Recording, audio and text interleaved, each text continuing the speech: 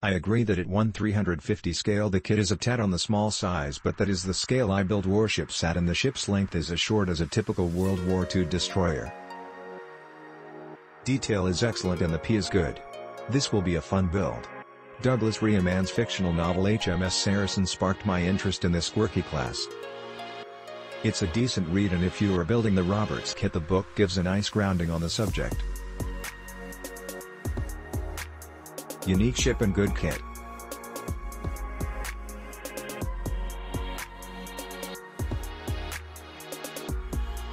This just what I wanted.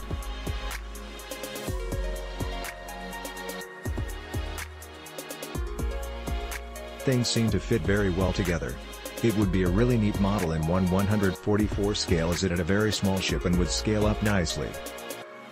Monitors are very unusual ships at the time of World War II. Anyone completing one of these should have a real showstopper if you're into competition.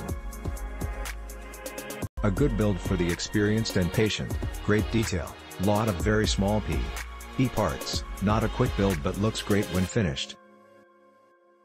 Click link in description for more reviews.